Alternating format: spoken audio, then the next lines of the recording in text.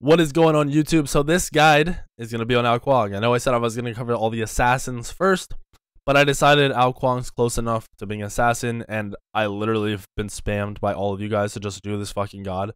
So I decided I would do it early, make you guys happy, and kind of get you guys off my back a little bit.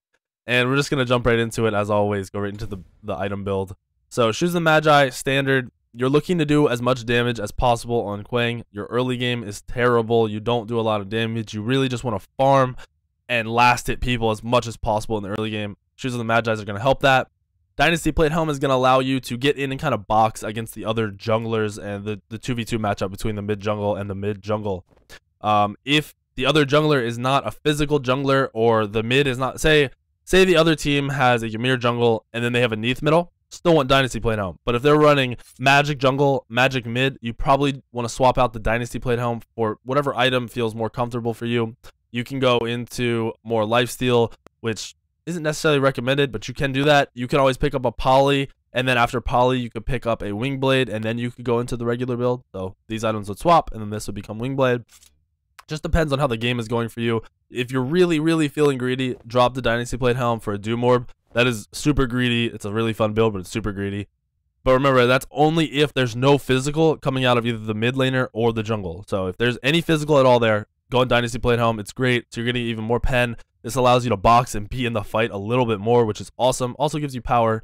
And this allows you, having pen on boots, pen on the helm, you can get Polynomicon third and not wait out for later build, honestly, which is, it's just great. Your poly procs off of your ability. So if you 2 and then 3, your poly is procking on the dragon strike, which is awesome. So you're getting damage from the dragon, damage from the 3, and Polynomicon proc. It's ridiculous. It's a ton of burst. It's pretty key to having Kuang do what Kuang does. Kuang is not an auto attack god. Kuang is not meant to be in the middle of a fight auto attacking over and over again. He is a mage. He is played like a burst mage. He wants to one-shot people and poke people the fuck out. And when you do hit people really hard, that's when you go in and you auto attack, because they're running away. They're not able to fight you. They aren't able to win the 1v1 once half their health is gone, right? So after Poly, you're picking up Ob Shard, just more power and pen. Simple, straightforward. Soul Reaver to continue with the idea of one-shotting people. It is awesome. It's great. You get this because you then have all your abilities. You have Poly and you have Soul Reaver. After that, you're picking up Rod to Hootie. Rod just allows you to one-shot anybody, really. Like, maybe not the tanks, but you get tanks down to 30% really fucking fast. So having power and pen and defense, pen, and it's not so much the lifesteal, it's more so the proc from Poly. And then you got more pen, and then you've got burst and magic power, and then you've got even more magic power. It's just unreal. And as I said, this god is played to get farm, one-shot people, and because of that, you're looking to pick up purification, which are beads. You just want to make sure you're never in position to die, and you want to pick up blink so you can dive the back line with Kuang in team fights. Once you get to a point where you're doing a lot of damage, you're really looking to let your team engage, kind of let the fight spread out a little bit, and then pick off the people who are easy to pick off. If there's someone right in front of you, fucking kill them. If there's a mage in the back you can blink to, blink on them and one-shot them. Whatever you have to do to one-shot somebody is your goal. If people are out of position and you can just ult them up in the air, do that. That's pretty much how your early game goes. You're looking for the people who are just out of position, easy to kill, easy for you to pick off. With Kuang, pay attention to other people's actives. Knowing when beads and Aegis are down on the other members of the other team is just, it's the key to playing this god. You have to know timers, meaning you see someone use beads at 3 minutes, know when they're going to be back up. Know you can ult between 3 and 5 minutes, and if that happens, go for it. Go for the kill. It's a free kill. There's nothing they can do about it. Ability-wise, you're maxing your 3. So you're starting out with your 3 to clear. It's on a really short cooldown, so at level 1, it helps you clear a lot. Then I go my 1 to be safe at the beginning of the game. The 1 does do a little bit of damage, as you can see. Not so much early game, more of a late game damaging ability. But I picked this up just to be safe in case I get caught out. Because as I said, Kuang isn't meant to fight early. You're meant to live, farm, and get to the mid to late game. Just shit on people that way. So after that, I level my 2. It's more damage to have these 3 abilities at the same time. Then I'm maxing my 3. For the rest of the game, max the 3, then max the 2, then max the 1, then max the ult. The reason for this being, the ult damage is not important. 99.9% of the time you're ulting to, maybe not 99, so say 80% of the time you're ulting to execute somebody, to kill them. You're not ulting for the damage. Sure, there are plays you can make and do damage with the ult, because people aren't, maybe they have beads or whatever, and it's a good play. It's something you can do. Most of the time, you're just trying to execute them, so really only leveling this up to get the health increase, so it's not important. Max your 3, max your 2, max your 1, because late game your 1 hits like a bus. Then max your ult last, so when you're in late game team fights, you sustain a little bit more and you can go back in. Pretty straightforward, right? As I said, gameplay wise, you're just looking to farm out, kill the people easy to kill early, and then start one-shotting people late game. That's never going to change. Your build doesn't really need to vary too much in regards to your, because that's the playstyle every game. The playstyle does not change.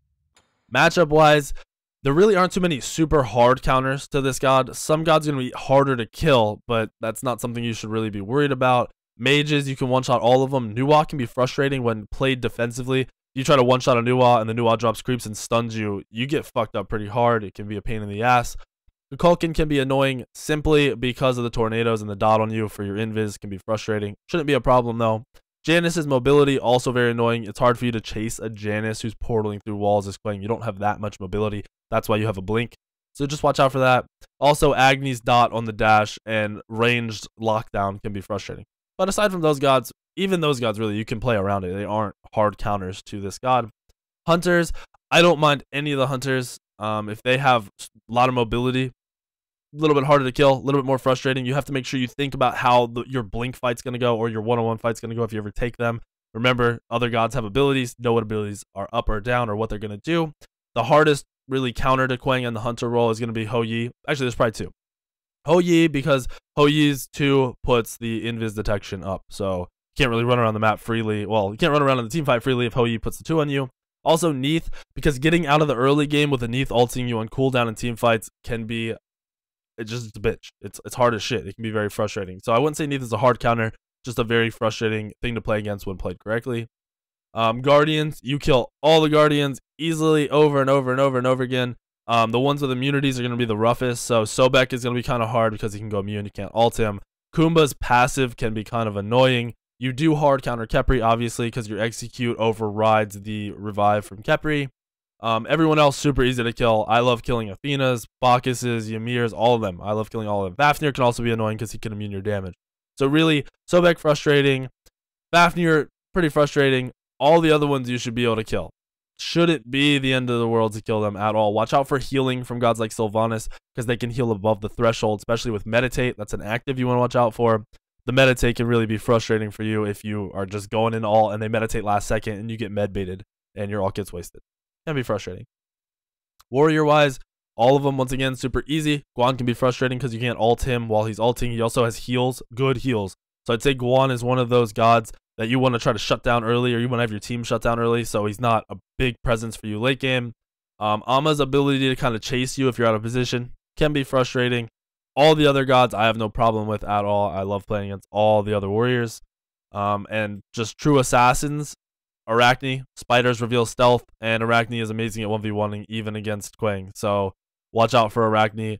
Watch out for Nija, because Nija's actually pretty good at getting, because Onija it's basically wants to do the same thing. Nija wants to engage instantly, not take you up in the air, fuck you up, and either have his team finish you off or whatever. Have the team finish you off, or you die in the air, or you're just out of the fight, which is kind of what you're doing, right? You want to blink in and do the same kind of thing, but you want to keep fighting after that. So that is something to watch out for. All the other gods shouldn't be too difficult. A lot of people like Serket in Kuang. I think it's you can play around it. I don't think it's too difficult. Serket's kind of doing the same thing. Serket wants to kind of blink in, get you the beads, ult you, and just kind of get you out of the fight or kill you instantly. So when you're playing those gods, watch out for those playstyles. Pretty straightforward for Kuang. The god really isn't that difficult once you understand the playstyle and the idea that Kuang is a mage. Kuang is not played like an auto attack assassin. Back in the day, when Kuang first came out, the god wasn't played too much because everyone couldn't figure out how to build him. Once everyone realized mage build is disgustingly good, he's been nerfed like 3 times and he's still fucking amazing. The god is very good. You can pub stomp so easily. Just understand farming up your items is key. Making sure you don't fall behind is key. And then making sure you're not in the middle of team fights is key. If you focus on those things, I think you will do great. I think this guide will help you out a lot if you really take those things away from this. So make sure in the comments below you tell me what other gods you want me to cover. As I said, I want to do assassins and then probably mages, so stick to those gods and I'll do what I can. Hopefully this guide helped you a little bit. There will be gameplay later on. And as I always say, if the build is different in the gameplay, don't freak out. It's okay. In casuals, in ranked, and everything that isn't competitive, I like to mess around with my builds and try things for fun.